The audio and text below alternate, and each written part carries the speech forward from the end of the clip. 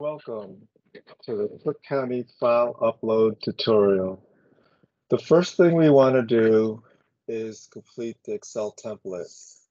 On your screen right now is a completed Excel template for the diesel fuel tax return. Now, we're going to use diesel as an example, but the same concepts work for the liquor tax return and the gasoline tax return. So when you complete a template, if you're completing a row, every field in that row must be populated. It cannot be left blank. If it's left blank, if a field is left blank, you will get an error message telling you to complete that field.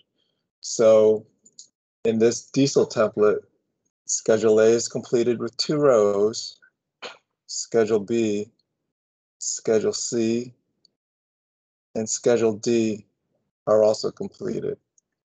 So now that we have a completed template, we can now upload this template. So I'm going to close the Excel file.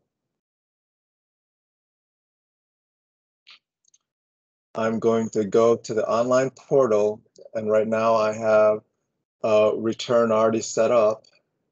So over here, you'll see that when file upload is activated for your company, you'll see the file upload tab, and you'll see new tabs you haven't seen before. Schedule A, Schedule B, Schedule C, and Schedule D for fuel tax returns.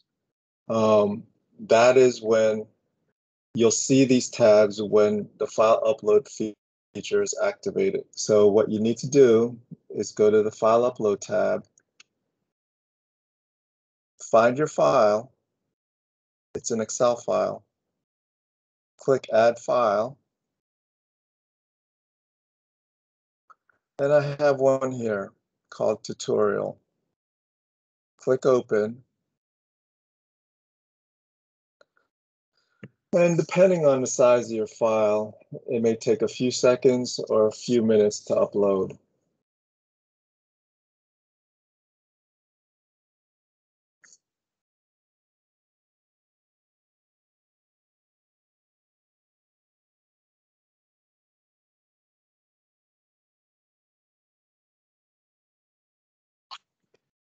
So you'll see a data uploaded successfully message. Click OK. One thing I would want to know is that the browser that I'm using is Chrome. You can use Chrome, you could use Microsoft Edge, perhaps Firefox. Those are the 3 popular browsers. We recommend not using Internet Explorer. Internet Explorer is being phased out pretty soon, and it may cause problems if you use it. So now that the file is uploaded right here, click Next. You'll have the face of the return. Complete everything that you would normally complete, except for your deductions, which is lines 4C, 4D, 4E, and 4F. Those lines correspond to the schedules here. You don't want to enter it on the face of return because you want the template to do the work. It's going to put the totals on these lines. So what I'm going to do is complete the other lines, like beginning inventory.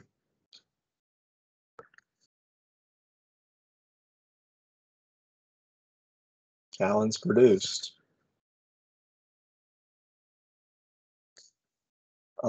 Sales to the federal government, and so on. You get the idea. Don't complete the lines pertaining to the Excel template. And now you hit calculate. When you hit calculate, these lines 4C, 4D, 4E, and 4F will populate.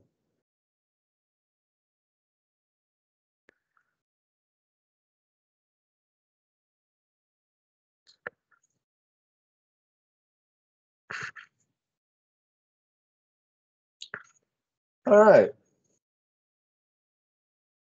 So as you can see, those lines did populate from the templates. Not only did these lines from the face of the return populate, you'll see that the template also populated these tabs: Schedule A, Schedule B, Schedule C, and Schedule D. Now all you need to do now is check your returns and see that tax due is what you expect it to be. After that, you can either save and exit, save and continue, or submit the return, or click calculate again if you need to make changes to the face of the return in any of the fields other than the deduction fields that I had already mentioned, 4C to 4F. So you could submit the return if it's ready to be submitted. So that concludes the end of the tutorial.